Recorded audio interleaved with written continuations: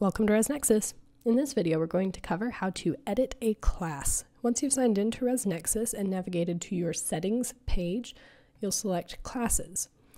You'll then click on the name of the class you would like to edit, which will open that class and allow you to make any changes that you would like. Make sure that you press save after making any changes so you don't lose the changes that you've made. And that's how you edit a class in ResNexus. Thank you for learning more about ResNexus.